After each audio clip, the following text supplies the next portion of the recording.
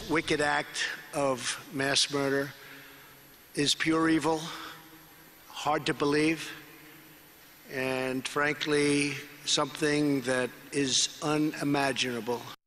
At least 11 people killed in a shooting at a synagogue in Pittsburgh, Pennsylvania. The president commenting on the shooting while in Indianapolis today. Well, we'll share more of his visit in a minute, but first we're following the developing story out of Pittsburgh. The shooting suspect is in custody. He's been identified as 46-year-old Robert Bowers. Police say he made anti-Semitic statements during the shooting. There was a baby naming ceremony going on at the time.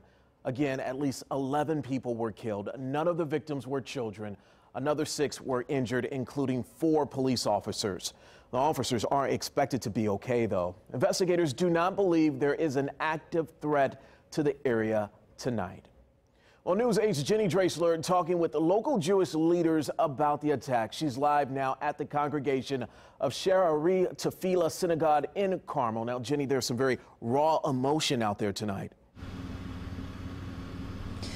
Yeah, definitely, Julian. Extremely raw emotion. This is a deeply hurtful situation here. I'm told there will actually be extra security here at the synagogue here in Carmel, as well as other synagogues across central Indiana in light of the shooting here in Pittsburgh. They just want to make sure that everybody is safe here in the local Jewish community. Now, I spoke with the Jewish Community Relations Council just moments ago. Assistant Director of the JCRC, David Sklar, says the Jewish community here was deeply hurt after hearing of the shooting, calling the attacks horrific. He was visibly upset and in shock as he spoke about the pain the local Jewish community is feeling.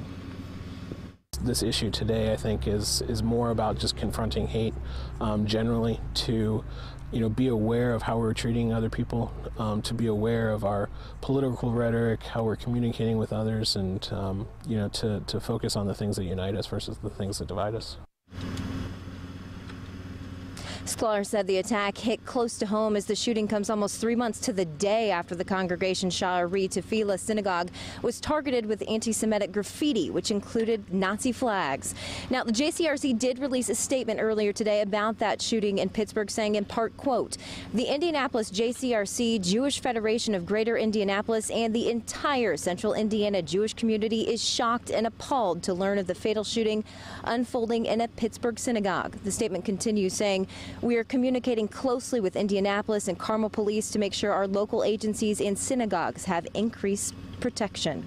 Now, obviously, this is a situation we're going to continue to monitor here very closely here locally. If there are any updates on security measures here in Carmel or other synagogues in central Indiana, we'll be sure to pass those along to you on air and online at our website, wishtv.com. Live in Carmel, Jenny Drasler, Wish TV News 8. Thanks, Jenny. Vice President Mike Pence, he is weighing in. He was in Las Vegas this morning and called the shooting an evil attack. What happened in Pittsburgh today was not just criminal. It was evil. An attack on innocent Americans and an assault on our freedom of religion. There is no place in America for violence or anti-Semitism, and this evil must end. Well, we can tell you that Indiana lawmakers are weighing in as well. They call the shooting disturbing and horrific. You can read full statements from senators and congressmen right now. Just head to wishtv.com. To our